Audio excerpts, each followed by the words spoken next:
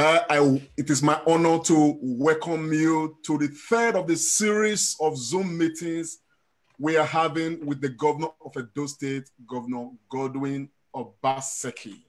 And today we are also privileged to have the deputy governor, Honorable Philip Shoaibu, to accompany the governor today. My name is Comrade Lamte Ikmamusa Oriahi. I live in the UK, and tonight I am your host. To join me and call this program is a very reputable woman, one who in very many quarters need no introduction because she's been doing a lot to support the Edo vision across the world. And she's no other person as I introduce to you Lady Esosa Lady Esosa Edo Giawere. Welcome, Lady Esosa. Thank you very much, Comrade Lamte. It's an absolute pleasure to be here with you today. I'm really excited being with you, a true man of Edo, a man with great values.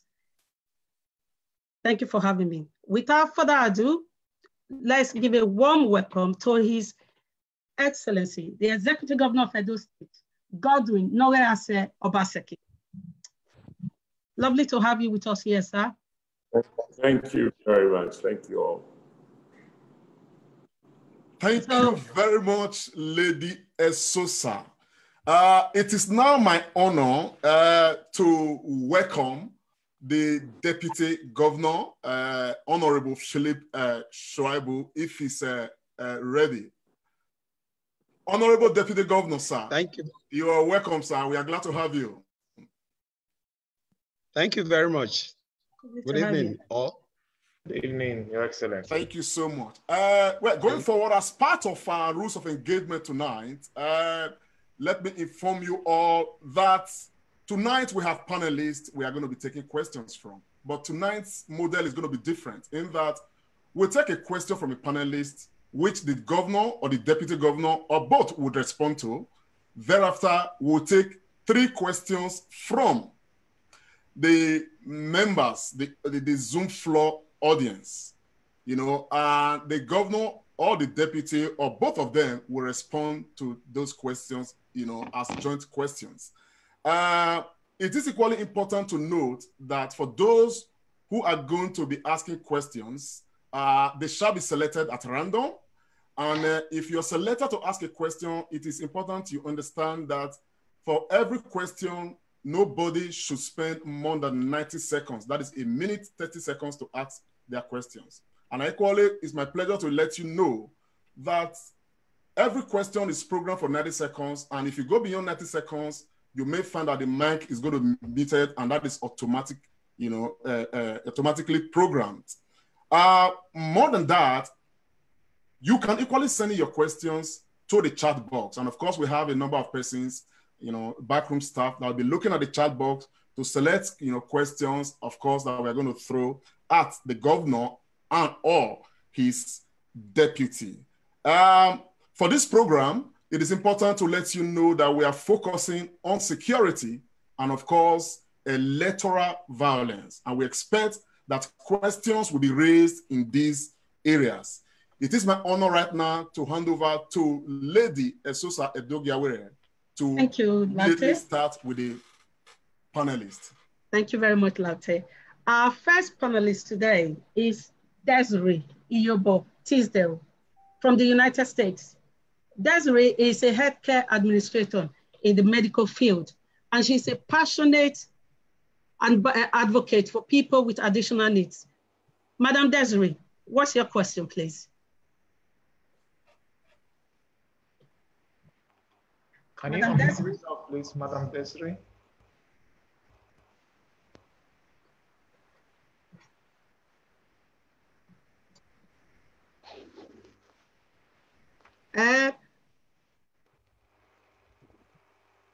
If we can't find her, Lady Esosa, can we move to the next she's panel? here, she's here. Yes, we can hear you now. Can you hear? Yes, we can hear you. Okay.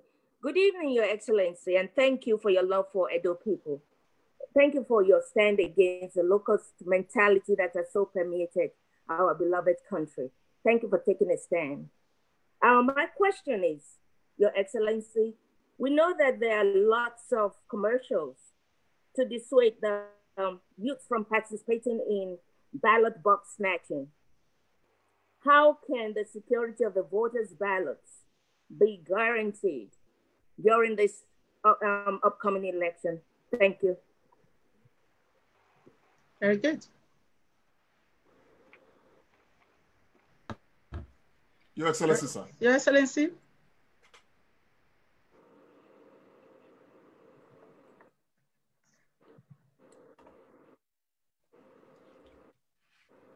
Can we try to see if we can unmute the His Excellency if he's muted?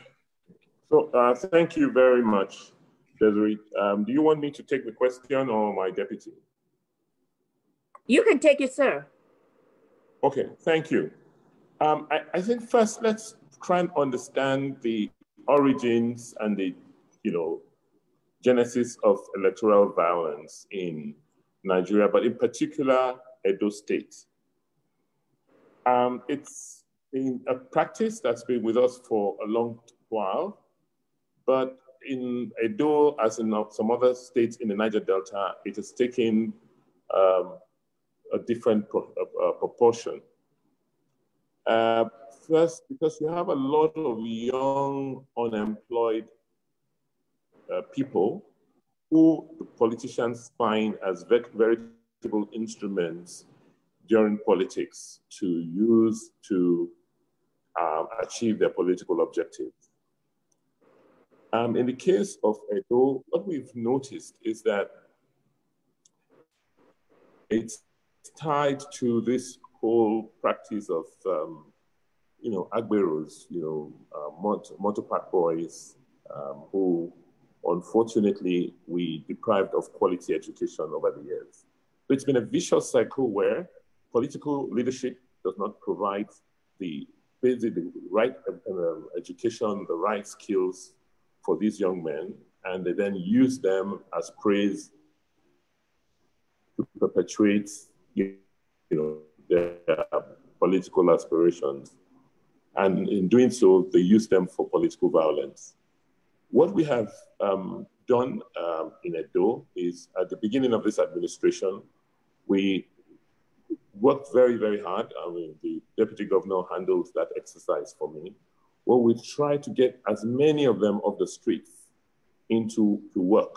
We try to get them to assist us, assist the local governments with collection of revenues. But I will be the first to admit that in terms of numbers, they run into thousands, and we couldn't put all of them into proper work.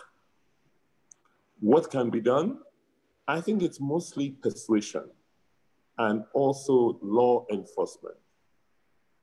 If the law enforcement agents are able to live up to their responsibilities by ensuring that there's deterrence and that there are repercussions to this act, then it's likely to dissuade more younger people or more people from participating in electoral violence. I cannot recall where people have been prosecuted and jailed in the past for participating in electoral violence. I'm not sure, it is very difficult to prove in court. So what we advocate and suggest is first, persuasion, and secondly, getting the security services to live up to their responsibilities, making sure that cases of electoral violence that are reported are promptly dealt with and people are prosecuted. Thank you, Excellency. I'm sure that answers Madam Desiree's question. Comrade Oriahi, what's the next question? Comrade? Sorry. Thank you so much, Your Excellency. We are now going to quickly go to the Zoom floor, and we have Henry Olova. Is it there? Henry Olova. Please, can we unmute him? Yes, Henry Olova is here. Thank you. Please ask your question. You have 1 minute, 30 seconds, sir. Okay. Thank you very much. Your Excellency, The question is centered on the uncollected over 400,000 PVCs as detailed by the INEC. How are we going to secure those PVCs that are uncollected? Because to me, they might be used as an additional voters count for the opposition, over 400,000. And secondly, how are we? You have one question, sir. Thank you so much. The Excellency has already taken note of that. We'll take another quick question, but this one will be from Chief Taku. I would hope that the question from Henry Olowa will be responded to by His Excellency, and probably the one from Chief Taku will be taken by the Deputy. Chief Taku, sir, if you are there. Thank you so much. Your Excellency, the Governor of Edo State, and Your Excellency, the Deputy Governor, I'm happy to have been invited here by my good friend, Ambassador Matthew Wifo, and I thank these organizers of this conference for providing this platform for Your Excellency to talk to your electorate, the people of Edo State, but also to those of us who are keen observers of the politics of Edo State, of Nigeria, and Africa in general. I'm Chief Charles Taku. I'm the immediate past president of the International Criminal Court Bar Association. Sorry, sir, can I just quickly remind you that you have 90 seconds of your time and your microphone might shut down. Okay. I'm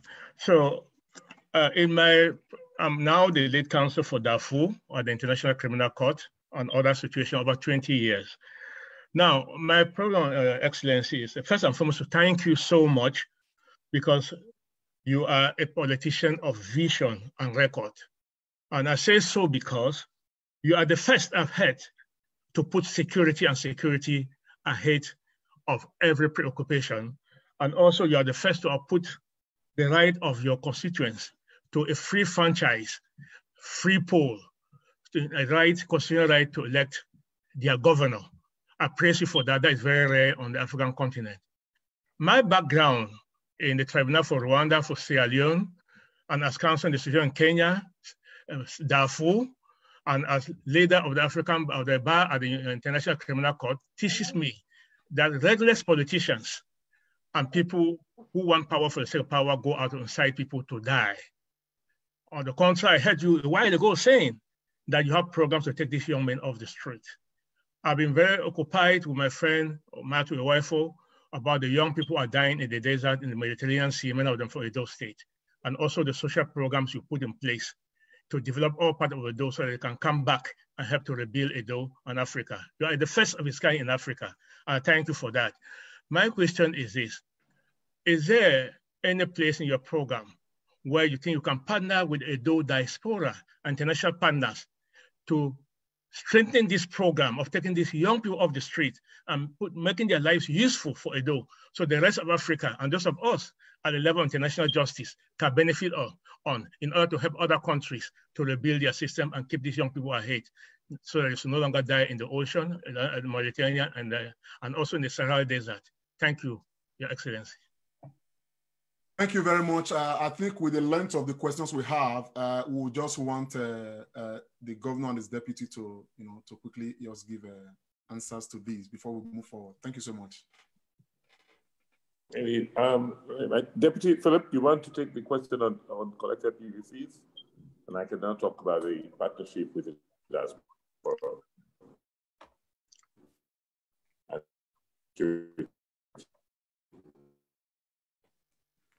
Please, can we unmute the deputy if he's muted, please? Backroom staff.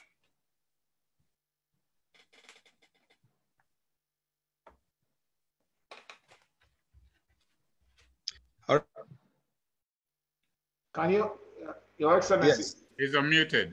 Yes. Okay, thank you very much. The issue of the uncollected PVCs, we are actually monitoring and by as at last week, the information that we have is that all the PVCs uncollected have been mopped and they are kept in CBN for safekeep. So they are no longer with INEC. They have not collected all of them and they are in CBN safe. No because of COVID-19, there won't be any collection of PVC by anybody for now until after the election and when the lockdown, partial lockdown is over. So they are all in CBN for now for safekeeping, and we are sure that they will not be used for the elections. But even at that, we are still monitoring because we already have the total number of PVC that are collected, and we are putting in place a lot of modalities to make sure that those unused PVCs do not surface through back door or front door. Thank you. Thank you very much, sir. His Excellency, Honorable Philip Schreiber. Of course, the Governor Gordon Obaseki will now take, answer the next question. Yeah. Okay. So before I call my panelist number 2, I have a question from Mr. Joseph Ogbemudia for the governor to answer. Mr. Ogbemudia said, Your Excellency, you have well informed us in your manifesto that security, amongst other areas, is your top priority in Edo State.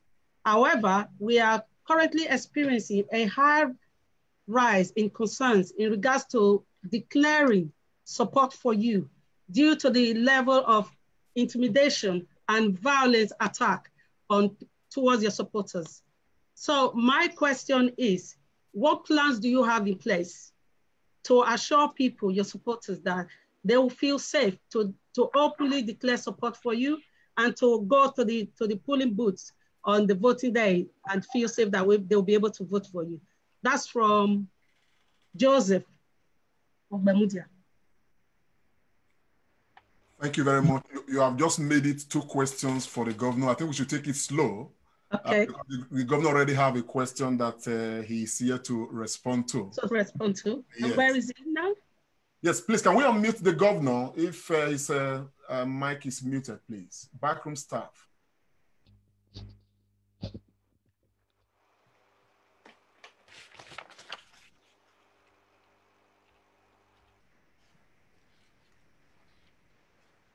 Are we there?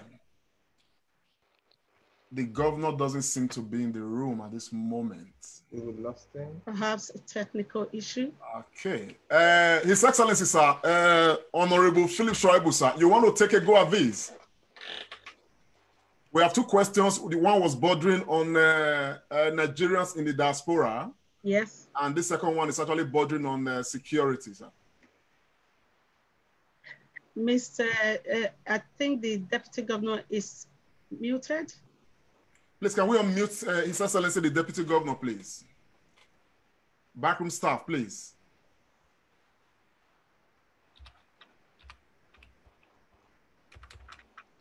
Thank you very much. Yes, thank you very much. The issue of security, we are looking at it, and we have our plans on how to secure our vote and also secure our people. We have a system in the country where the governor is the chief security officer of the state, while the security gets their control from the federal. And there is an aberration in that constitutional provision giving the power of security to the governor in the state, whereas it does not have control over the police or the military. They get their orders from the federal. But even at that, what we've done is to get the traditional institution through getting our vigilantes, getting our POV to gather intelligence, which will help us to also monitor the election.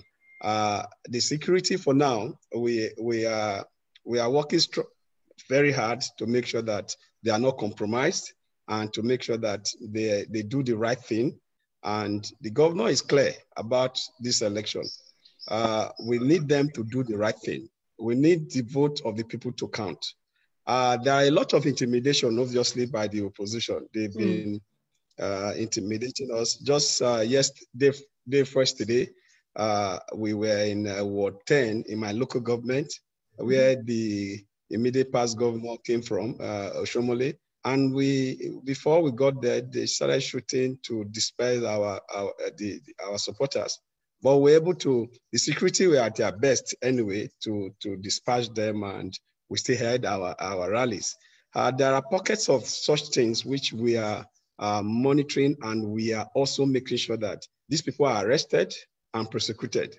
But we hope that at the end of the day, before the election, we'll have a peaceful election and some of these people will be apprehended. For the issue of partnership with diaspora, that is one major project that Mr. Governor is interested in. If you realize, those from Canada, the governor visited Canada in one of the programs that was held sometime last year or 2 years ago, where he gave his take on partnership with those in diaspora, because you have access to most of these grants, you have access to most of these facilities that could help us to also optimize our level of development in the state. Because we've discovered that government alone cannot deal with the issue of development without partnership with private sector, and at the same time with most of you in diaspora, because you have global access to some of these needs that we have. So in terms of partnership, even our opposition, the opposition party are already using it, even against us, which because they don't have the knowledge of what we are doing, and they are short-sighted. For instance, they say we signed MOUs with different companies. Some of these memorandum of understanding are things we have set up to partner with diaspora, partners with business community to be able to have, to fast track our development, like the Osiomo power plant, which before the election, by the grace of God, will be on to provide electricity for our industrial hubs and some of our major facilities in the state. So I want to tell Chief Charles Taku that window is very, very open, and we have that in our program for development. Thank you very much, Right Honorable Felix Schreiber, the Deputy Governor of Edo State. Well, we are glad to have the governor back, but I will just hand over to my colleague, Lady Esusa Dogiawere, to call on the next panelist, please. Okay. Our second panelist is Dr. Idemudia, Dr. Taiwo Idemudia. Dr. Taiwo Idemudia is from the United Kingdom. He's a renowned member of the Odionwere Council of the United Kingdom and Ireland. Dr. Idemudia is a retired Nigerian gas company in Nigeria, NNPC, and one-time market analysis and head of economic for OPEC. Sir, Dr. Idemudia, what's your question? Thank you very much, Mrs. Dogiawere. Deeply appreciated. Your Excellencies, the Governor, Governor Obaseki, and Deputy Governor Shaibu, it's my great pleasure, and I thank you for all you've done in the state. In your first term, you have laid a solid foundation for development and security in Edo State. From your performance, we look forward to your second term, where you will certainly take the state to a level of preparedness for self-sustained growth and progress. Question is, what institutions and policies, Your Excellency, would you leave in place at the end of your second term to ensure that the gains and achievements of your administration are safeguarded and kept for Edo posterity? It would be nice to know, and really good to have this opportunity to interact with you.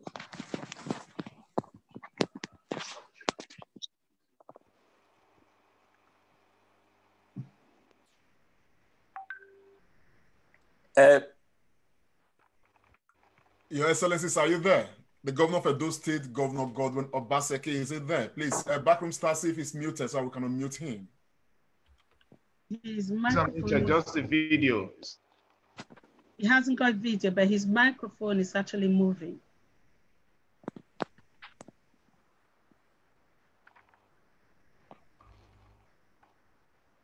Shall we give him a moment to come back and then he can answer the questions? Okay, while we are waiting for the governor to maximize time, I will call again on His Excellency the Deputy Governor, Right Honorable Philip Shaibu, to take a go at this. Your Excellency, sir. Yeah. Please, can we unmute the thank you governor? very much.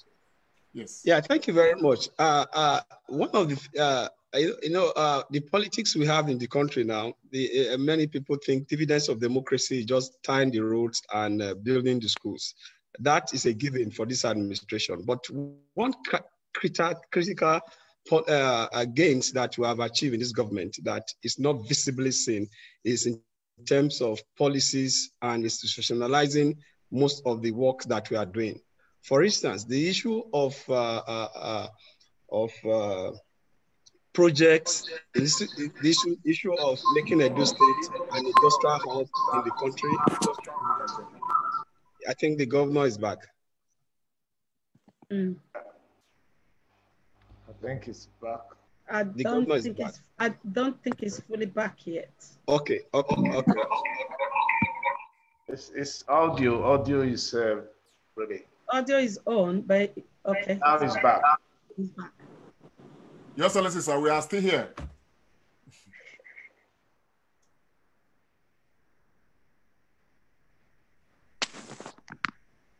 Can you unmute me, please? Okay. Can you hear me now? Yes, sir. Yes, we can hear you. Okay, thank you very much. I'm sorry for the glitches in technology. Thank you very much, Dr. Taiwo Demundia, for your question. The whole mega agenda, mega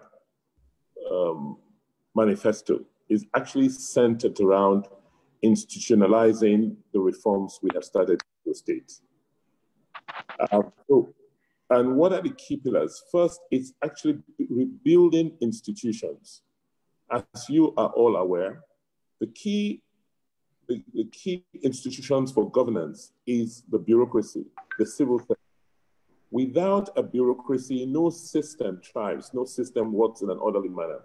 And so one of the things we're doing is rebuilding, reintroducing life into our public service. We're, ensuring that we meet our commitments, we pay salaries on time, we pay pensions when they leave, so give them that sense of security, to make sure that we focus on capacity building, on training. If you come to Benin now, we've just finished building the John Odigbe Oyegu Public Service Academy, where we will undertake very thorough training of all our public servants across every cadre. The whole idea is to make sure that we begin to institutionalize everything we do. We make sure that the public service, civil service runs the way it should, make sure that people are employed properly and trained to do the work of proper governance. Furthermore, we are looking at beyond us, beyond our time. We will be developing in very great details with world-class professionals, economists, planners, a third development for Edo State, which will cover every spectrum of our life. Both social services, healthcare, education, physical space, roads, infrastructure across the state, so that subsequent administrations, when they come in, they know what to do. They know where we are and what to do next. As I speak, we didn't meet anything. So we've essentially just been doing the best we can using, the advantages we had in governance and in our previous lives. So to answer your question, again, the whole mega agenda is not about just doing short-term initiatives today. It's about creating institutions, processes, policies, and plans that will lead us to where we believe Edo should be headed, or where Edo should be within the next 3 decades. Okay. Good. Thank you very much, Your Excellency. That was indeed deep and incisive. of course, I've got 3 names here, you know, amongst the Zoom floor participants that we are going to take questions from. But before I go into this, Your Excellency, I wish to ask this. Sir, this whole election process is majorly, amongst other things, about one thing, and that is Edo people's willingness to join your administration to fight off godfatherism.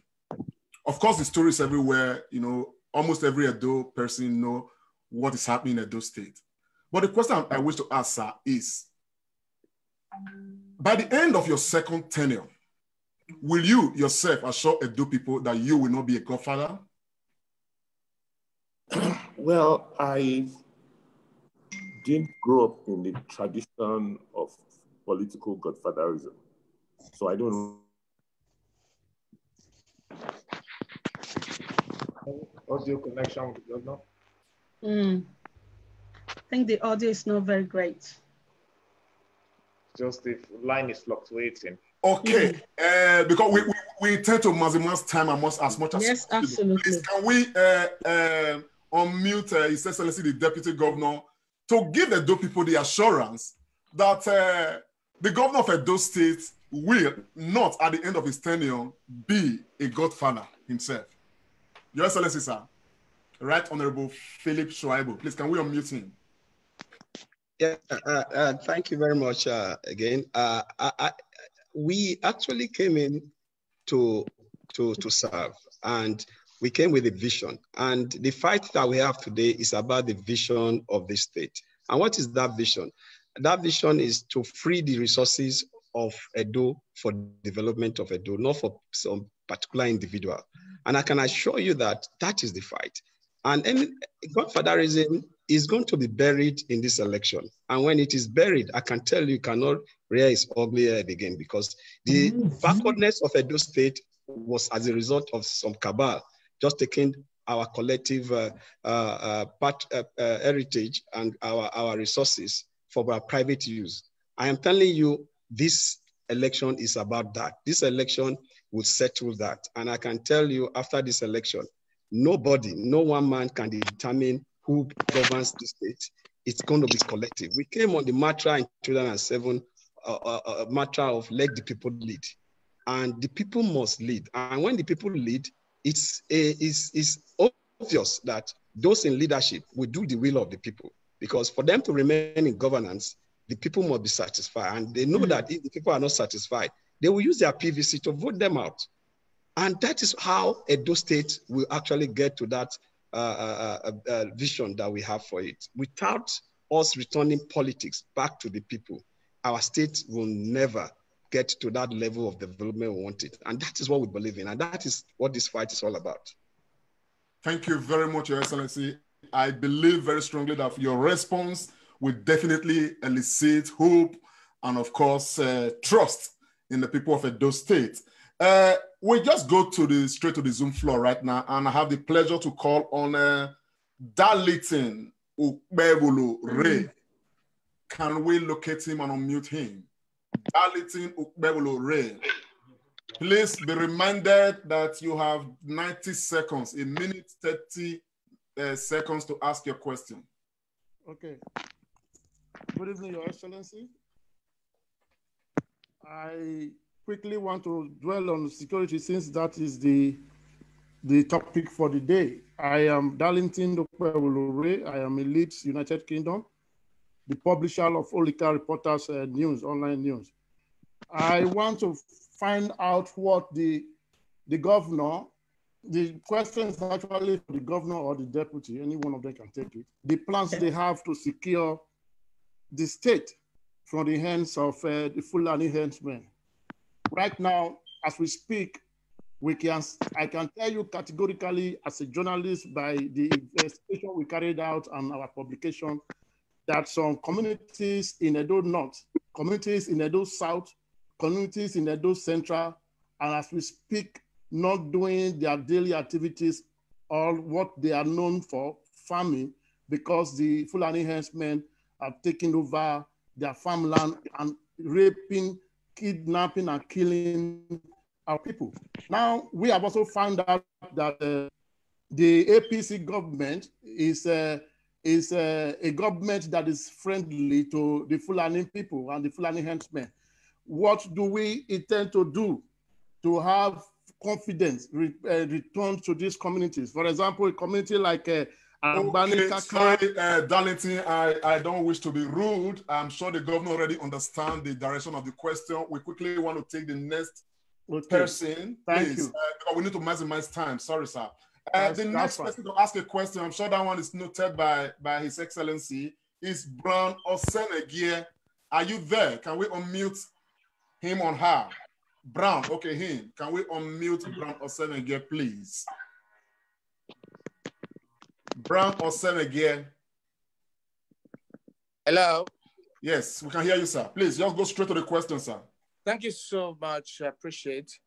I would like to thank the Excellency for making up time to take questions on issues that matters to us.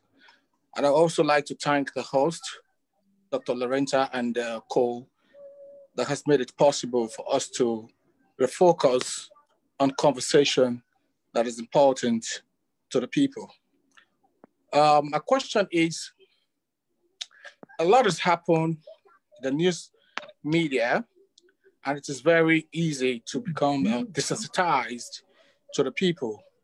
And we, the Edo people in diaspora, are very passionate people, and we are also very educated people.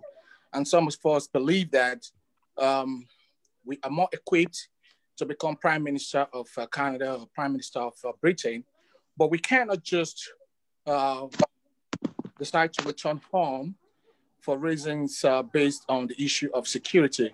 I was going to ask the state government, because some of us understand that the Southwest have started their own policing system. When is Edo State going to start its own policing system, as well as if there's anything on the mega plan on how to fight against poverty, as well as to give justice. Mr. Brown, sorry, I don't wish to be rude again. The time has elapsed. I'm sure the governor, His Excellency, is taking note of that. We quickly want to take the third one, before His Excellencies, will respond. And this one is coming from Itohan Evagaru. Please, is she there? Itohan Evagaru. Please, let's unmute her if she's there, please. Hello, good evening. Thank you very much. I'm just going to put myself on camera real quickly. So my question for the governor and the deputy governor, I hope to be amplified, is really youth-based. I currently represent youth voices at our local government here at Toronto City Council. So I'm hoping to have some of my thoughts amplified on this call very briefly. My question simply is, I think there's a misconception when it comes to Sorry, I think there's a misconception when it comes to youth and the security that goes on in Edo State or anywhere in Nigeria. Of course, a huge reason for thuggery in Nigeria, of course, is unemployment. But I think it goes beyond that.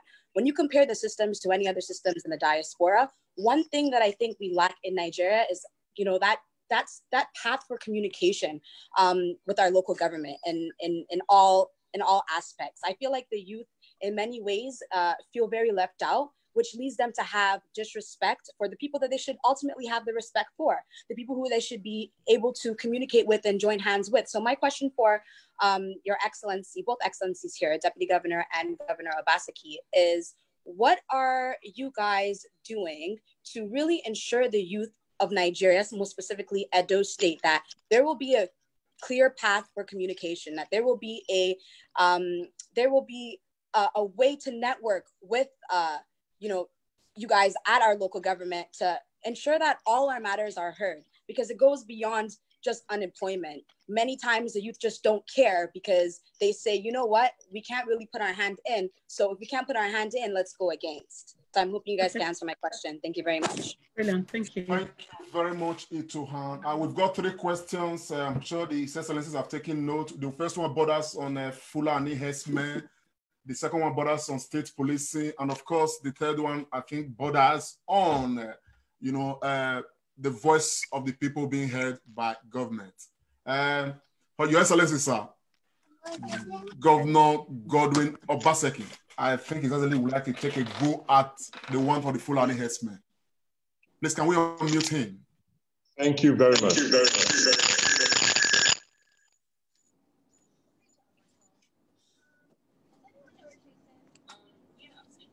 Yes, sir.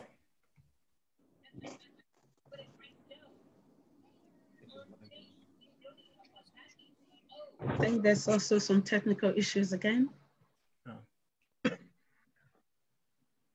Okay, while we are waiting for His Excellency, this is a team. The government is always a continuum, and I think the Deputy Governor can quickly. I think he's back now. Okay, he's back. Okay. Okay. Thank you.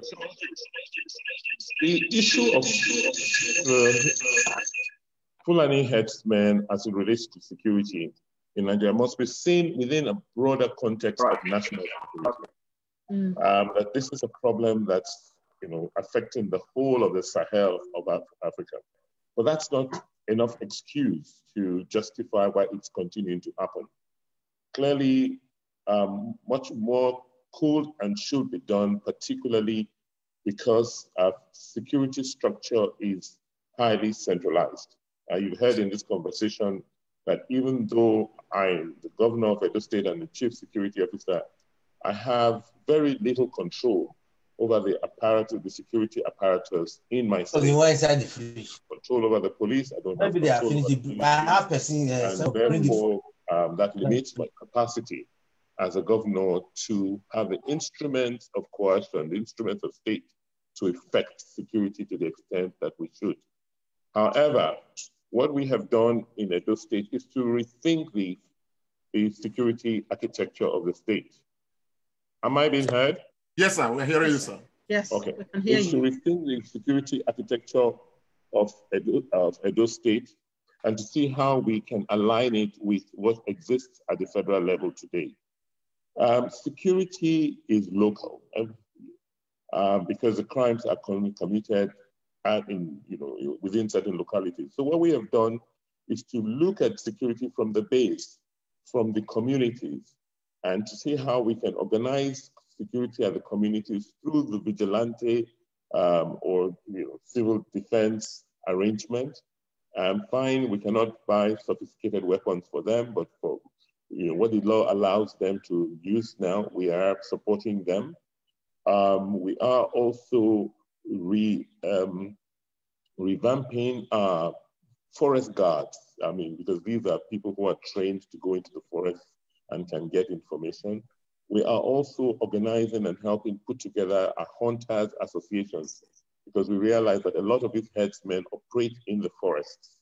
And so we're trying to support them, and with organization, with mobility, so that they can respond very quickly to crimes.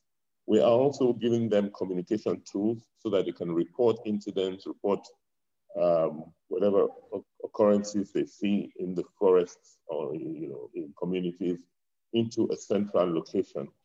We are also partnering with the federal government's new initiative in terms of community policing, where they intend to hire train a constabulary force for communities. So there'll be a constable in every community, and we will then align that to what the vigilantes, the hunter associations, and all the other forest guards are doing in those communities. Security is about intelligence gathering, and the more we can get more intelligence and prepare response, we believe that we will be able to deal with the incidents. But we like I said, more can be done if we get a lot more support from the federal government. So I don't know if that answers your question as it relates to the issue of local security and the herdsmen clashes. So our response, in a nutshell, our response to the farmer herdsmen clashes, first to separate these clashes. There are two components. There are those that are just normal conflicts between people who are grazing, grazing their cows, and the owners of the farms. And then there are the ones that are more gruesome, the ones that are actually, it's like they are headsmen on the surface, but underneath it, these are real bandits and criminals who go in to just kill, rape, and kidnap. So we try to separate those. For those who, in the latter category, who are just sheer criminals, those ones come with very sophisticated weapons, and we need a lot of help from federal forces to combat them.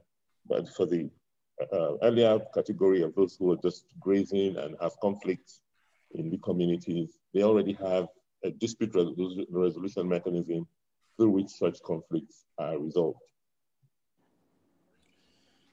Thank you very much, Your Excellency. Excellency. I'm sure the Deputy Governor will want to take a go at, of course, I see from what the Excellency's response, of course, he has actually answered the first two questions bordering on Fulani herdsmen and state police. I think the Deputy Governor will now want to take a go at the last question, which I think borders actually on the relationship between the people and government, bridging the gap. Mm. Yeah.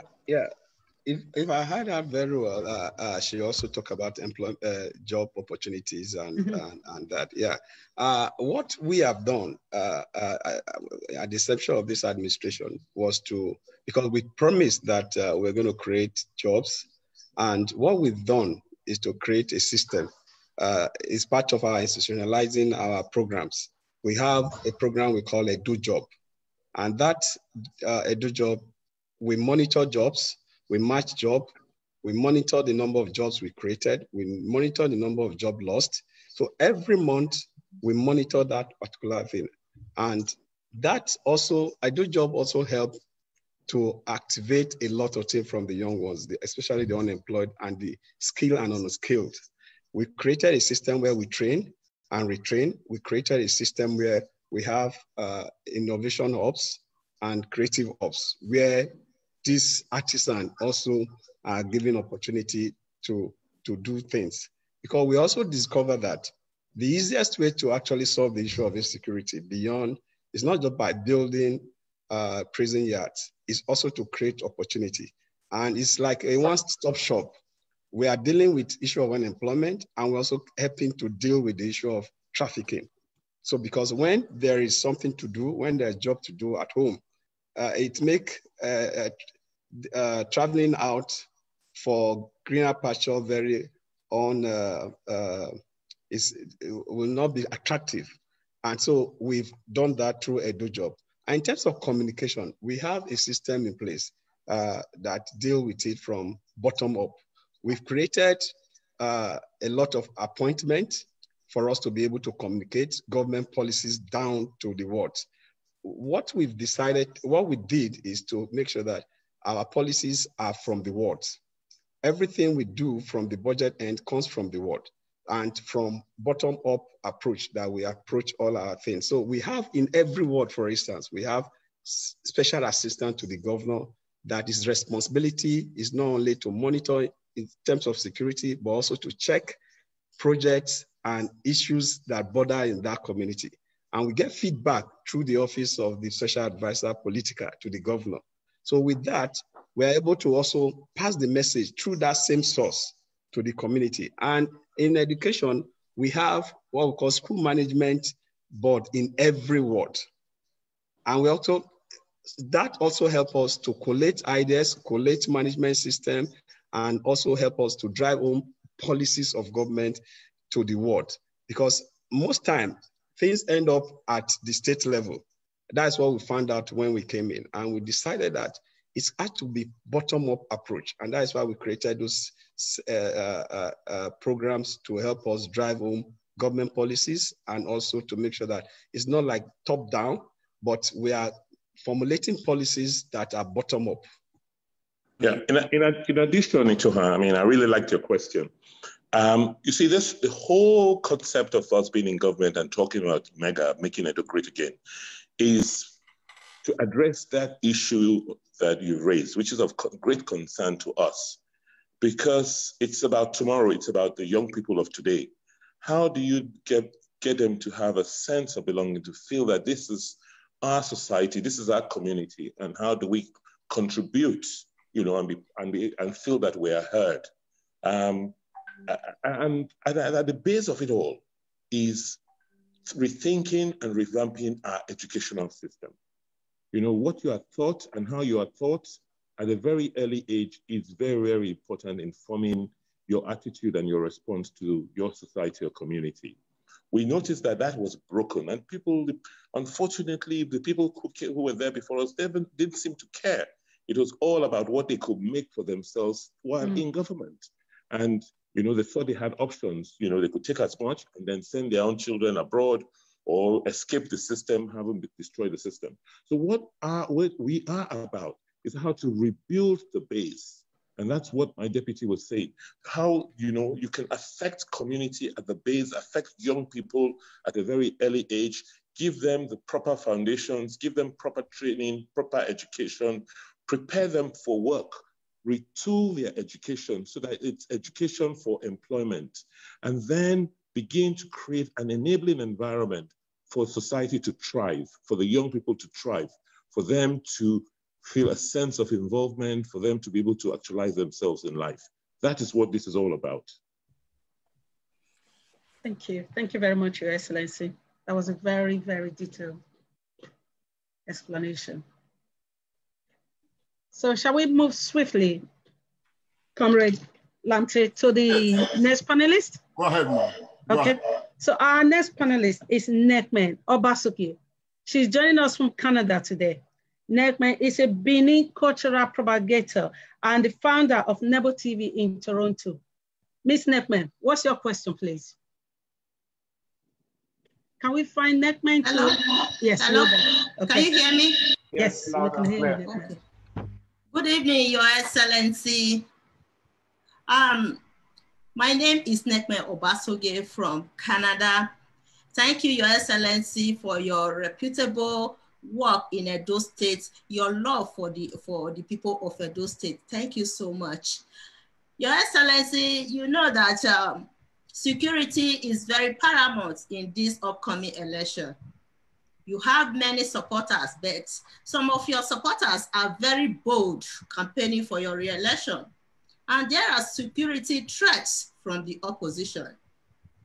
My question is, as the incumbent governor of Edo State, how will you provide security for some of your supporters who are receiving threat messages from the opposition and deal with any security issue that will limit the ability of Edo citizens from voting in this next election, Your Excellency? Thank you, Nekmen. Should I answer or we'll take more questions? No, I think this is just the one for now. Okay, thank you, Nekmen. Yes, you have raised an issue that is very, germane, and it's of great concern to us. I am the Chief Security Officer. It's my responsibility to ensure that people, lives and property are safe in Edo State. But when the Chief Security Officer is the one being attacked, what do you do? I think that's the key question. A couple of things. First, last week, I spoke to the international community, a group of diplomats, to inform them as to what is going on in Edo State. And part of what we're doing with this session is for all you also to raise your voices and speak as one and implore the federal government, the security agencies that have the force of state, that have the instruments of coercion, to please do what is right by ensuring they protect us and they help save Edo from crisis. For the opposition party, is a deliberate strategy. They know that they cannot win an election. They know clearly that Edo people are in one voice and one accord, and we've decided on where we want to go. So for them, they just want to be spoilers. If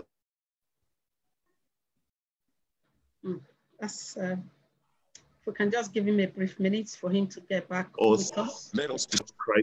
create as much crisis. So there are strategies. First, a lot of negative propaganda and falsehoods. And secondly, intimidation. You know, tearing down my posters, smashing cars, sending threatening calls. But we are much more than them. So they cannot overwhelm us. That is the good side of, but they want to provoke us into violence so that they will have excuses to either postpone the elections or to declare the elections as inconclusive. Mm-hmm. These are all tools of the opposition to truncate democracy. And we have reported, we know who the culprits are, we know who their sponsors are, and we'll just keep putting pressure, and I will just implore all of you to come out, condemn it, tell your governments abroad, let them know what is going on in Edo State. Mm. Thank you very much. Thank you very much. Thank you so much, Your Excellency. As a matter of fact, this particular question, and the response from His Excellency is one matter that is at the heart of the whole situation in Edo State. And before I actually call in the next group of Zoom floor, members, I would like to recognize the presence of Chief Charles Taku from the International Court of Justice. And we are glad that he's here, he's listening. And of course, from the international community, we hope that the needful would be done by the international community through Chief Taku to equally, zero their eye and focus a lot, on this electoral process. Hopefully that may bring some checks and, balance, as it were.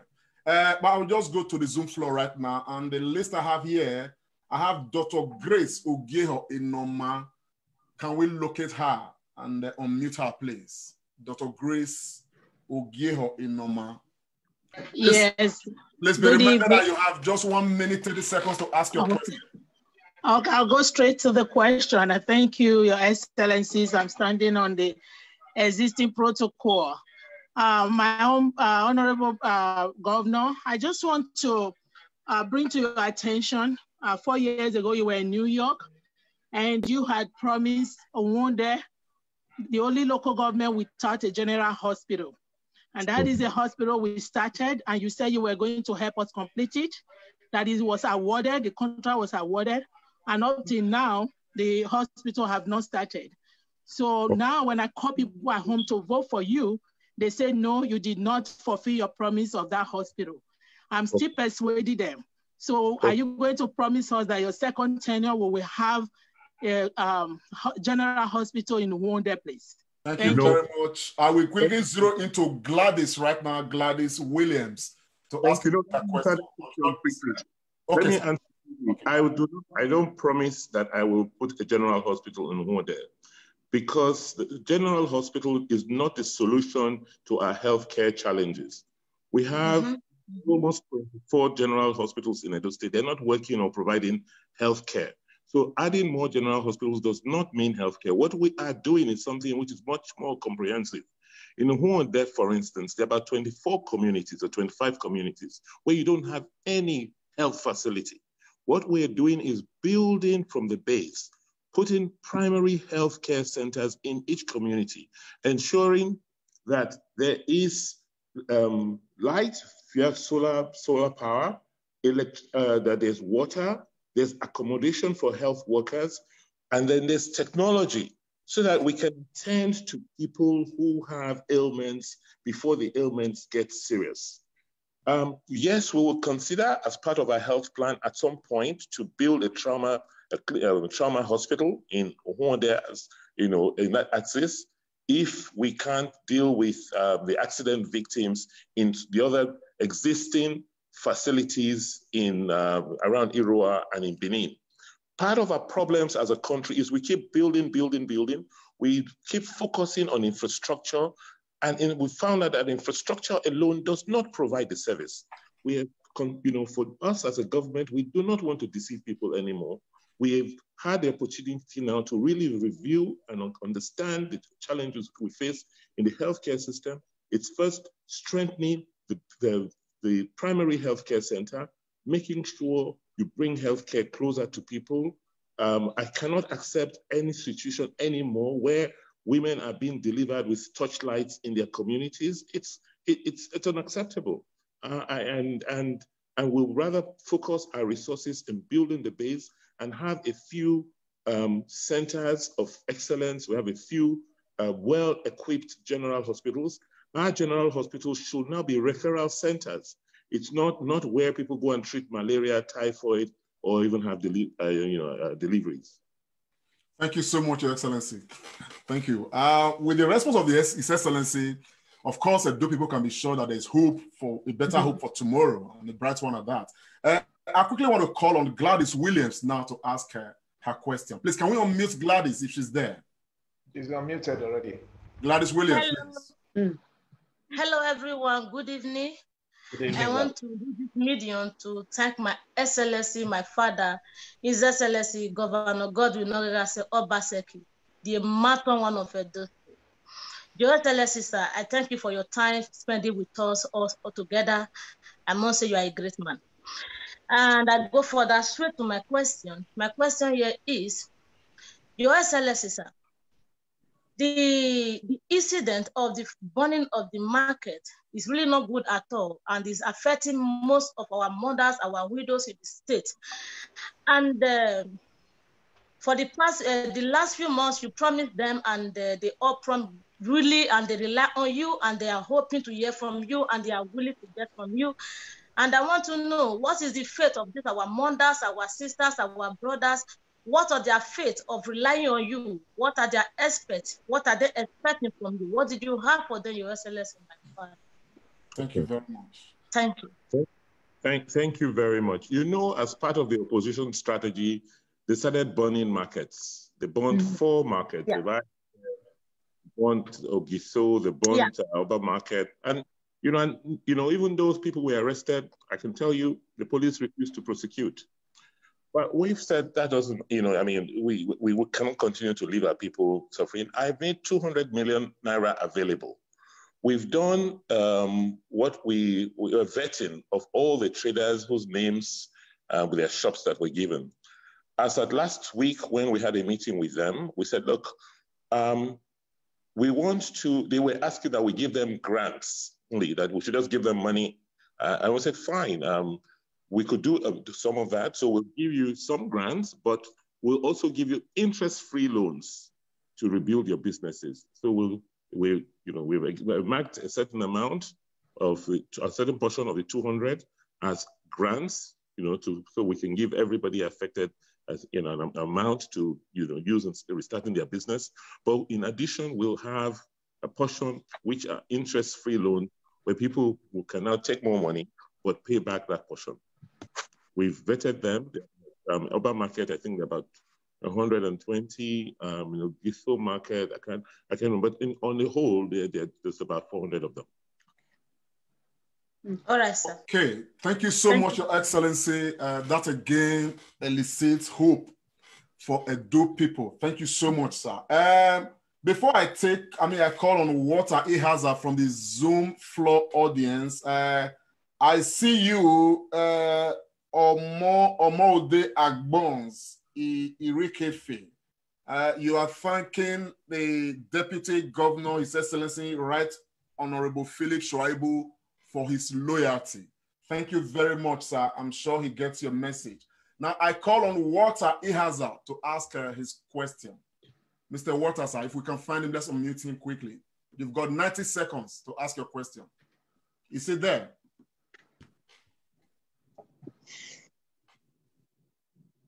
Walter Ihaza, is it there? If it's not there, I'm going to move on to the next person. All right, I'll call on Peter Imanlenowa. Imanlenowa, Peter. Are you there, sir? Peter Imanlenowa, can we find him and unmute him, please? Yes. I'm here. Okay, you've got 90 seconds, sir. Please go ahead. Yeah, good morning all from here, Australia. My question is for the Deputy Governor. Honorable Deputy. Sir, you have strongly spoken about your loyalty and the reasons you became an activist, that you will never compromise your conscience for just. Please, can you tell us what you know about the governor that we don't know? Thank you. That's a brilliant one. Your Excellency, sir. Right Honorable Philip Schreiber. Your Excellency, unmute your mic, sir. Try to unmute it. Mute me. Okay. Thank you very much. Yeah, that is a very good question and very tricky also. Yeah, what I know about the governor is that he's a man that actually believes that Edo State has to be an industrial state, and Edo State have to take advantage of his geographical location, and also believe in the future of Edo State. And that is founded in all the policies that we are implementing today. And before he became governor, he actually gave everything to the state for 8 years. He was the chairman of the economic team, and he was the brain boss of that administration. And he was able to draw a lot of grants and a lot of investment into Edo State. And as governor, he has continued with that process. And beyond making Edo State a hub, he has also started building the foundation for the future of the young ones. And you will see it just like he just answered the issue of healthcare. What we are doing today in the educational sector from the Edo-based revolution that he has started, in the next 4 to 5 years, you will see a revolution in education. We are now having children that are learning, not schooling. In the past, they are schooling, now they are learning. Mm-hmm. So this governor that you see is a sincere person, and is a man that do not say what he cannot do. Even when you put a gun on his head, he will just say it the way it is. He's not perturbed. He has a focus. He's focused. His eyes is on the ball, and everything about him, like he has always said, he has spent 32 years of his life in private sector and helping the private sector to grow. Now he's coming home to deal with the issue of Edo, where those in diaspora and those within the country can have an Edo that is not only secure, but an Edo that wealth will be redistributed through creation of jobs and creation of opportunity. So that at the end of the day, Edo will be the true Edo. So the governor, in a simplified manner, is a sincere man, is a man that believes in the future of our state, is a man that you can trust. Thank you very much. There is no better person to do this, but the Right Honorable Deputy Governor himself, Right Honorable Philip Schreiber. Thank you so much. Before I, pass the baton to my colleague to call the next panelist, of course, we see you, we hear you. This is a message from Saliu Irega, and he or she says SBMC is the best thing to ever happen to our children. He says he or she is very proud of the governor and his team for doing a beautiful job. Thank you very much, Saliu Irega. I'm sure the governor and his deputy, they hear you and they hear Edo people. Yes, Lady Esosa, over to you. Oh. Okay, the governor wants to say. Can I talk about SBMC? I'm not sure how many people really know what the SBMC is. Okay. The SBMC is a school-based management committee. Every Edo-based school in Edo State has a committee of, let me say, volunteers, people who live in the community, who are more like the supervisors of that school.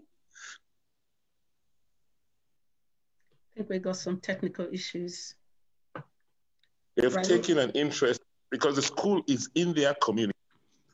And they're made up of teachers, they're made up of parents, they're made up of community leaders, clergy people, and they have done an amazing work. What they helped us do is to take ownership of the school system. In the past, government goes in there, builds schools, and before you know what, the furniture is stolen. Nobody cares if the teacher comes to class. Nobody cares if the children are in school. but members of the school-based management committee have taken the schools as theirs. They've adopted the children in the schools, and our school system is now working at the base. I want to thank all of them most sincerely. And for all of you in the diaspora, please, please take an interest in your school, the school you attended. You go to the Obaseki'S website, locate it, and you can support the school-based management committee in your community. Thank you very much, Your Excellency. Now, before I move on to the next panelist number 4, I would just want to quickly remind the Excellency on Mr. Taku's question, which you were trying to answer earlier before the line went a little bit busy. So Mr. Taku had some questions for you earlier. I'm not sure if you remember what the question was all about. I remember. It had to do with the issue of irregular migration and the number of Edo people, citizens who get caught in this unfortunate incidents or situations, and the kind of help and support that the diaspora can give.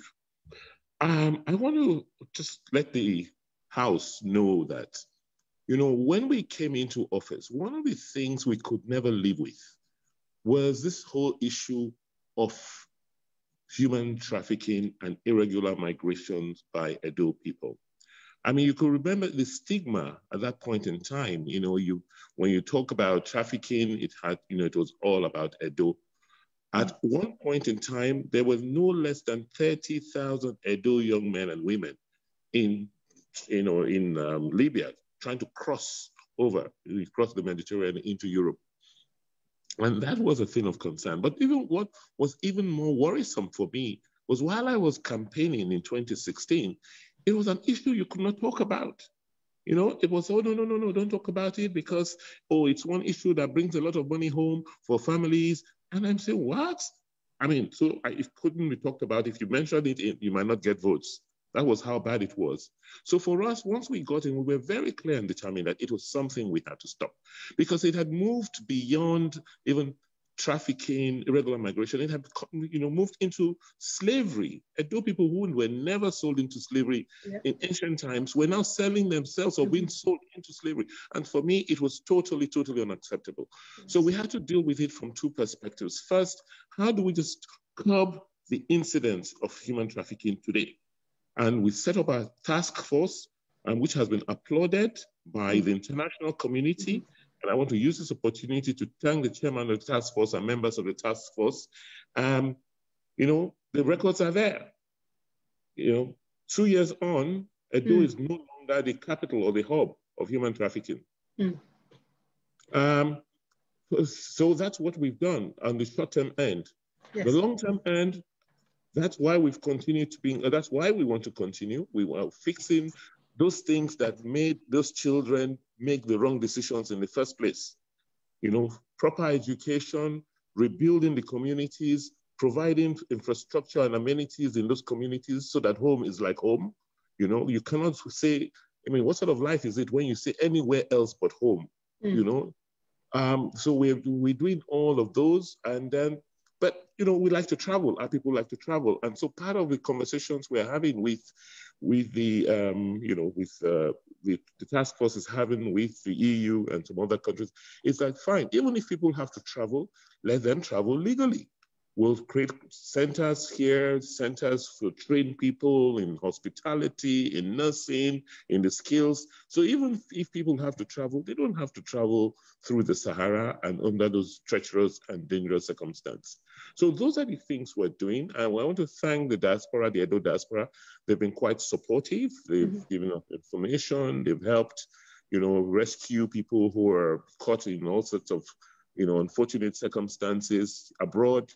And, I think we have made significant progress. It's something we're proud of. And I'm sure that's one of the reasons why some of the European countries are very concerned about the Edo elections, that they don't want a situation where we'll go back, because this whole politics of godfatherism and what have you are the sort of things that have encouraged that situation. The last point I want to make, and which I stressed to the diplomats I spoke with last week, and I'm sure Dr. made a point that let the message be loud and clear to all of those who are perpetuating electoral violence that, there are international ramifications and consequences. Those who are perpetuating electoral violence and they think they can throw Edo into crisis, let them be told that they or their families will not be allowed to travel out of Edo or Nigeria, and we will deal with the consequences of the crisis they are trying to create. They cannot create problems and escape. I hope they know, and the international community should tell them that. Excellent. Thank you very much, Your Excellency. So let's move swiftly to panelist number 4. He's Mr. Hubert Igbinoba. He's joining us from Australia today. Mr. Igbinoba is an international logistic expert in Australia. And Mr. Igbinoba, give us your question, please, Mr. Igbinoba. Thank you very much, Your Excellency, the Deputy as well. My question is, you said you don't have full control over security of the state.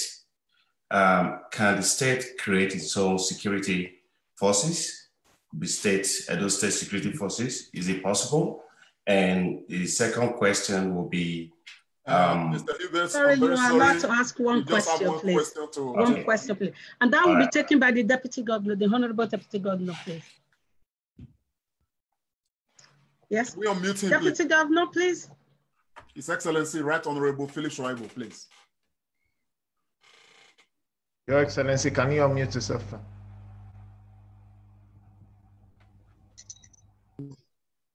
Okay, thank you.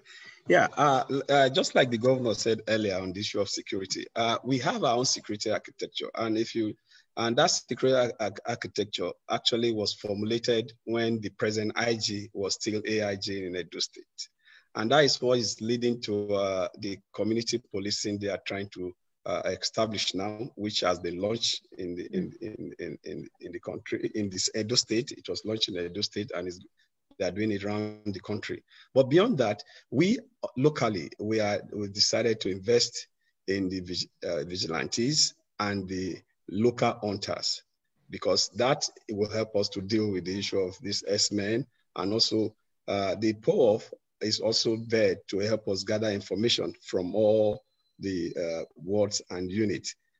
We have established that outfit to also back up the community policing that is presently on. And just last 2 weeks, the senatorial launches were done, and they are in the process of formulating and collating the names that will start up that program.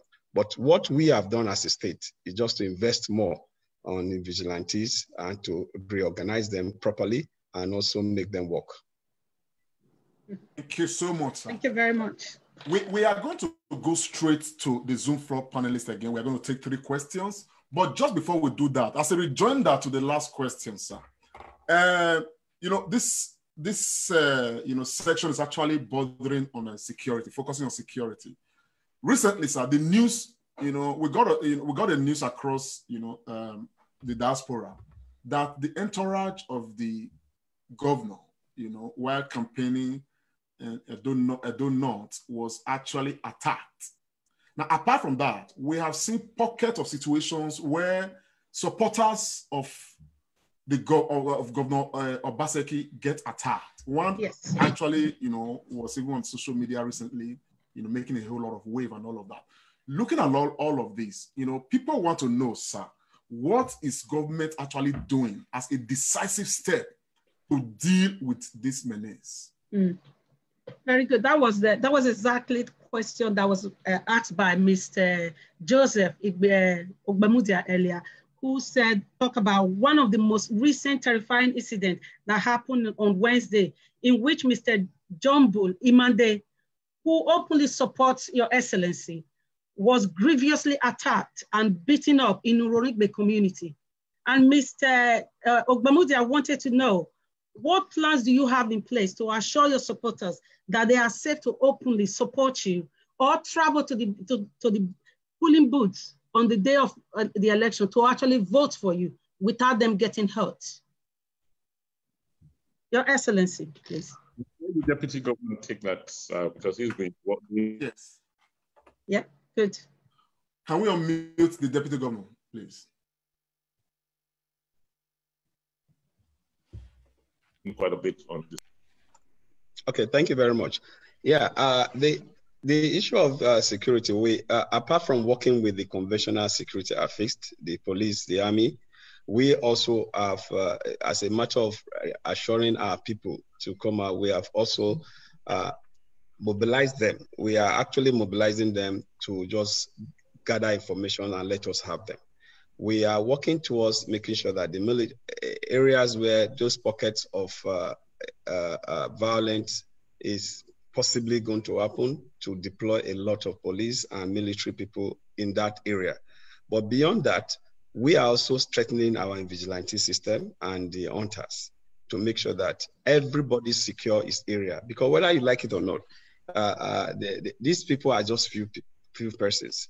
And that is why we also, we've also written to the security agency, just like last week when we got intelligence of some of them being imported into the state to cause havoc. We're able to, through the network we have set up, to get intelligence, and we're able to resolve those issues fast. But one thing is, unlike institutions elsewhere, our institutions here are very weak and they can be swayed to any direction. And that is a major problem we're having mostly with these people, because how will you explain that you have intelligence that Comrade Adam Shomole, for instance, is harboring criminals in his house and is arming these young ones with weapons, and is not being arrested? And this information is before the security agencies. You understand? So that is the dilemma. That is the contradiction in the Constitution, where the governor is the chief security officer, where control of this security is from Abuja. And that is where I agree with Dr. Charles Taku that institutionalizing all our system will be the way out. But this problem is actually at the federal level. But at the state, we are mobilizing our own local security to make sure that we give cover to our people and make sure that on that election day, there won't be violence. And if there are, it will be isolated. So much. Well, and also, you know, it's a matter we're taking up with the federal authorities. And one of the possible dangers, because this is a third time I'm being attacked as the chief security officer of the state, and no arrest or prosecution has ever occurred. I was attacked in the gates of the house of Comrade Shomole a few months ago in the company of the Oba of Lagos. Nothing happened, you know, because the federal agencies responsible for reasons best known to them decided to do nothing, despite our complaints. I was attacked in the company of some other PDP governors when we went to visit the Oba of Benin's palace, and it was clear there was the evidence. People, you know, holding banners from Captain Hosa were there. We were attacked. We reported. In fact, every time we report, you know, it's quite interesting that when we report these incidents, they turn around to come and arrest our supporters. And you know, the case in Iyamo, the Apana last week was even clear. The area commander of the police force was there supervising the boys shooting. So, you know, but we have to develop our democracy. The truth is that we're much more than them. We cannot and should not be intimidated. And, you know, we will overcome, we'll prevail. Thank you very much, sir. Thank you very much. This is, we are going to go to the Zoom floor audience. Apparently, of course, Edo people are listening. And like the governor said, and rightly so, we are more than them. Yes. Okay, it's my honor now to quickly call on Ambassador Ugochukwu Mora. Please, can we locate him or her? Ugochukwu Mora. Is the person still there? If not, let's go to the next one. Here. Okay, yes, sir. I'm here. You've Good got evening, Your Excellencies. Good evening, Your Excellencies. I stand on existing protocols. My name is Ambassador Gochukumora. I'm the General Secretary of PDP UK chapter. We are very delighted to have His Excellency to the PDP, the only political party in Nigeria that has proved capacity to sustain national development and growth. We are very particular about the election in Edo State, your victory, Your Excellency, not because of the benefit of the Edo people to your continued performance, also because we want to send a message that will go beyond the shores of Edo State, that Godfatherism will be buried in this generation. Your Excellency, I'm very happy that this forum is centered on peace, security, and election violence.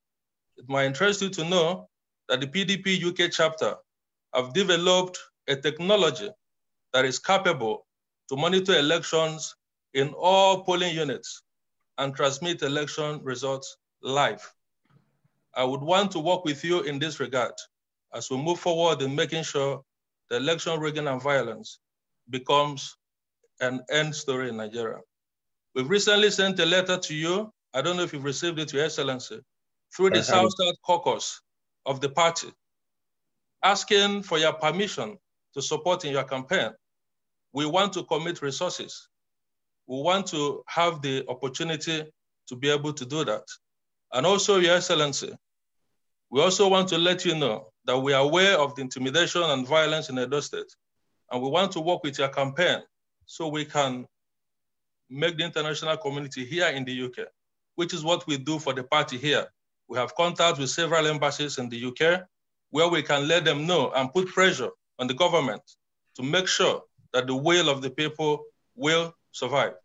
So, Your Excellency, I want to thank you and assure you that the people of Edo State is on your side. We've spoken to our people and they've assured us of their support for you. Thank you, Your Excellency. I remain Ambassador Gochukumora, General Secretary, PDP UK chapter. Thank you. Thank you, Ambassador. And we're really open and willing to collaborating and cooperating with you. Thank you so much. Well, thank you, Ambassador. We move on to the next person still from the Zoom floor. This person, Mr. Joseph Arame. Please, let's locate him and unmute him quickly. Joseph Arame, are you there? Can we locate Mr. Joseph? If we cannot, then I quickly want to move to the next. I'm here. Okay, sir. Go ahead, sir. Good afternoon, everyone. Good afternoon, Your Excellencies. I want to thank you for your time and commitment to the development of our states. I'm very concerned because this meeting has been on secure borders and security. I want to quickly, it might sound as an advice or maybe a question, I don't know.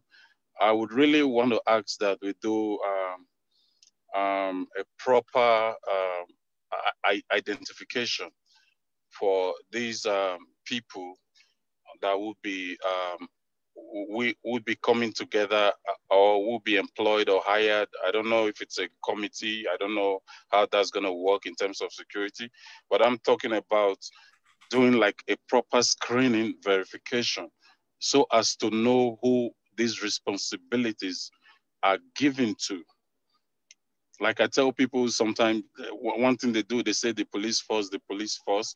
I ask this question, what background check sort of has the government done on these people before handing them over guns and weapons to protect our people? So this is where we find really huge problems around our security apparatus. So that's just all I want to say because of time. Thank you very much. Thank you.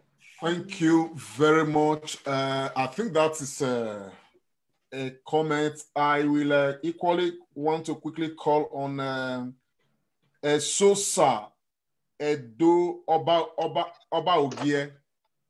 Sosa Edo Oba Ogie, please. Are you there? Can we unmute him or her, please? Sosa Edo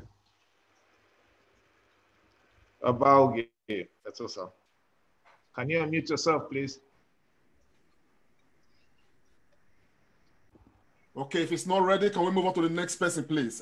Chief Kingsley Igbinoba, we need to maximize time as much as possible, please.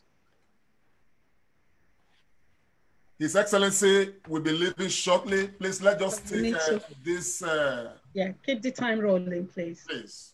Now, if we can find that place, can we just find Barry Idemudia? Hello. Go ahead, sir. Hello. Yes, sir. Hello, Hi. I'm here. Why are you stepping over? Hello? Your is back on now. Why were you Your Excellency. Hello? I'm Chief Kingsley Noyegas Igbinosa, the traditional head of Unwame community. I have got a question and a commendation, although I don't think there will be time for the commendation now.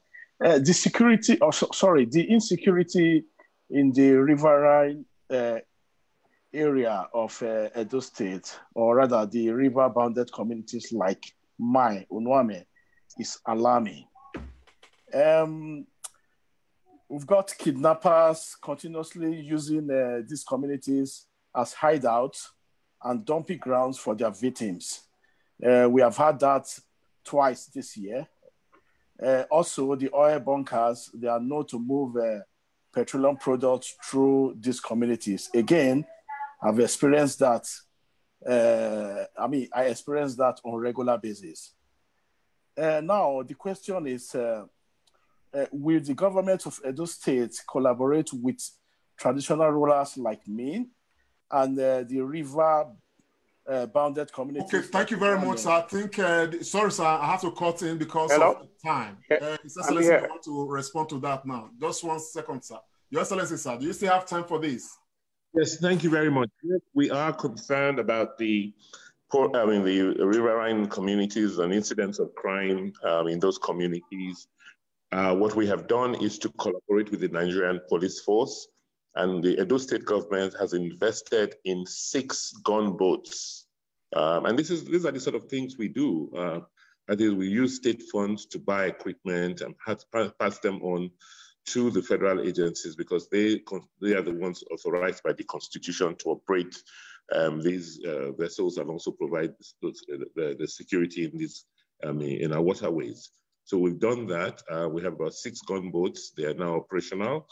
We built a police marine base in Gelegele, and we're building another in Olobo. As 2 points, we're collaborating with the Navy on the Benin River access, the Benin River junction, where they have a base. And we're sharing information and putting in communication equipment and also liaison with communities, including their leadership, the traditional leaders within those communities, to provide information so that we can determine and know where kidnapped victims are taken to and held and how to track them. Thank you very much, Your Excellency. I will appeal quickly for us to take Mr. Esosa, who actually should have spoken before Chief Kingsley. Esosa, please, can you come on quickly, please? Yes, I'm here. Thank you very much. I just unmuted myself. Very quick, His Excellency will leave us soon. Okay. A very good evening to everybody, and thank you for your contributions. Your Excellencies, I have a very simple question. It is about how security will probably impact on investment opportunity for the future. What is the state government doing as we speak for the future regarding our security position or security strategy? I believe technology is key. And is there any clear system already in place? Otherwise, we will just be talking. I believe that you have something in mind. Please share it with us. Thank you, Bob. Okay.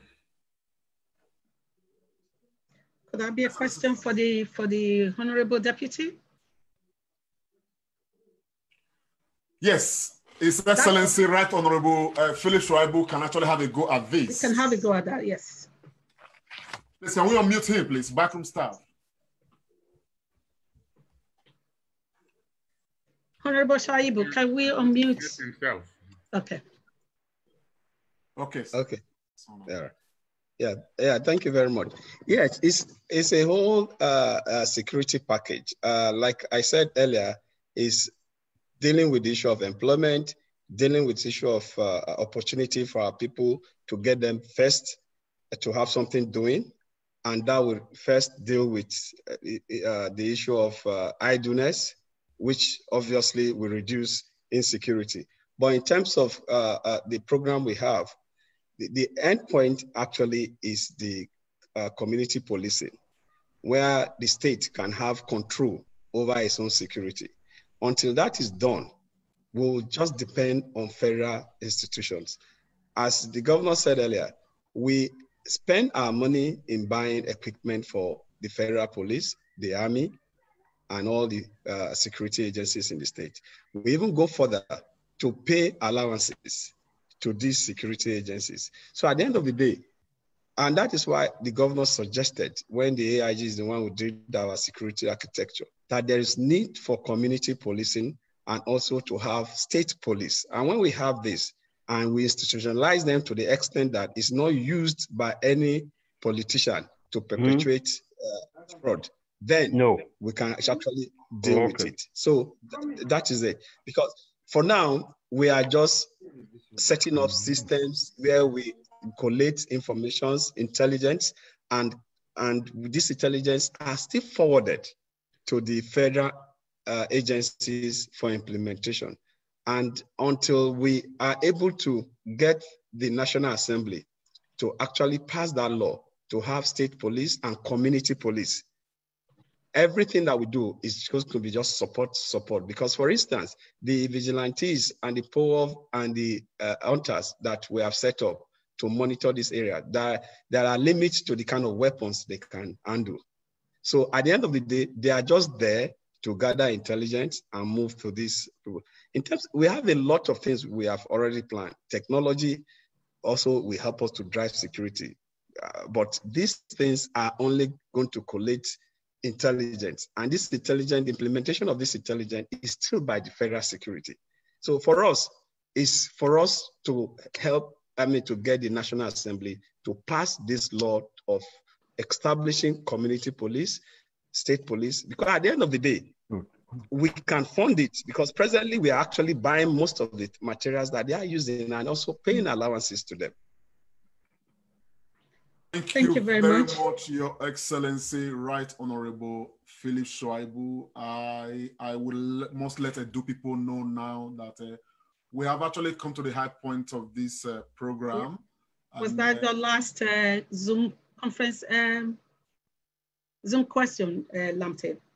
No, I think we've come to the high point of this program. Right. And from that speech, from response from the Deputy Governor, I want to quickly thank all participants, but of course, pass the baton to our lady in the house, Dr. Loretta, to give us a closing remark. No. I think this is not the end, ladies and gentlemen, but this is where we stop today's program. I think the Honorable Deputy Governor should give us the closing remark. The Honorable Deputy, please. Yes, the Deputy Governor will be giving us a closing remark. Your Excellencies, we want to thank all of you, but it is very imperative that we actually thank all those behind the scenes who make this happen every week. From Australia to Tanzania, we have Adesua Obasoha in America, Eredo Esosa from Canada, Emi Itoya, Andrew Ohomba, Esosa Onwe, Esosa Edogiawere, Ikwamosa Aikpitayi, Ikwamosa Oriahi, Isoke Ibie, Joe Ehigiamusoy, Johnson Odibo, Nekpe Obasui, Nosa Obaseki'S, Ken Oloye, Ambassador Matthew Becky Uwaifil, and we have Barrister Comrade Austin Osakwe, Dr. Nosa Obano from the US, and Peter Imalenowa, Australia, Emmanuel Obaze from Canada, Ethan Uzame, Frank Moses, Gloria Udwayekeme Efemini, Greg Omorogbe, Henry Bakare from Italy, and Iyore Iyi from Italy as well. Jeffrey Obaze all the way from South Africa, and Joel Osakwe from Botswana. We have Johnson from Germany and Hubert from Australia, Keti Salami from America, Lucky Omofoma, Mr. Courage from Ireland, Newton Igbinugun from Spain, Dr. Sarah Obaseki from Nigeria, Don Pedro Obaseki. We have Pa Muhammad Igile from Boston, Gladys Williams, Uyi Odua Malaka. The names are endless. I cannot go on calling them, but we need to actually thank these people.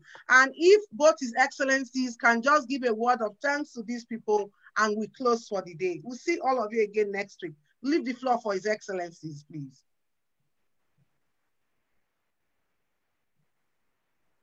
Right Honorable, sir.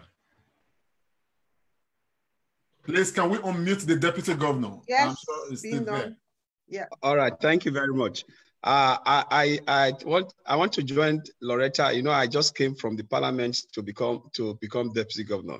So I want to say that you have moved the motion to thank everybody, and as a former parliamentarian, I second your motion for thanking everybody. Thank you very much. And I'm sure the moderator will hit the gavel to make it formal. But having said that, I also want to thank all participants in this program, and to assure us that for us, it's all about the people, and the people first, and the people, it will always be first, because we believe that when we do the will of the people, we're actually doing the will of God. Edo is a great state, and the people of Edo are great people. And it has shown, even from all of you that are in diaspora, wherever you are, an Edo person is noticed from this greatness, because we're always contributing to the development of the area where we belong. For us, as a government, the governor of Edo State and all of us that are with him, we believe in the development of our state and the future of our state.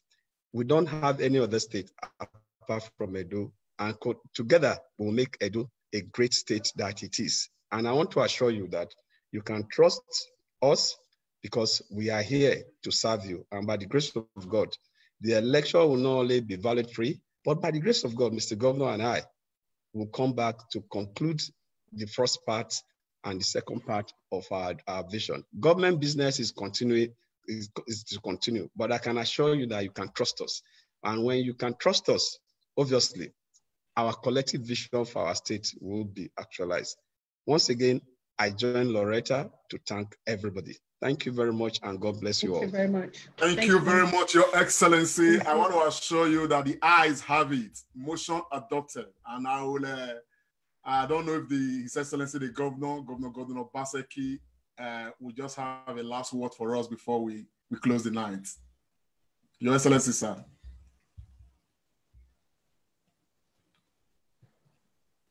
I can't really see him on screen. Perhaps. I don't think he's here. Yeah. Okay. Yes, Lady Esosa, I thought you had a word to say or something. No, I just want to say thank you to everyone. And like I said earlier, both the participants and the people behind the scene, it's been an absolutely pleasure to be with you all today. And thank you for coming and thank you for attending. Like I said, this is not the end, but this is where today's story ends. And may we all come back next week and we can have a different story again to tell. Thank you very much. From me, Comrade Lante Oriaki, thank you for joining us. I will say good night. Have a good night, everyone. Hi, everyone. Good night. Bye-bye. Good night, everyone. Good night.